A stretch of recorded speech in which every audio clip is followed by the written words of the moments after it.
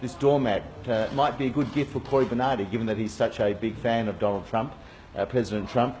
Just to remind President Trump that Australia is not the US's doormat when it comes to issues of foreign policy, given that Australia has been America's greatest ally and greatest friend. That phone call was completely uncalled for, and I just think that this doormat probably says it all.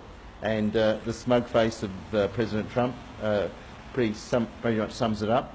And I just wonder whether it's okay to use as an actual doormat. Let me just see whether...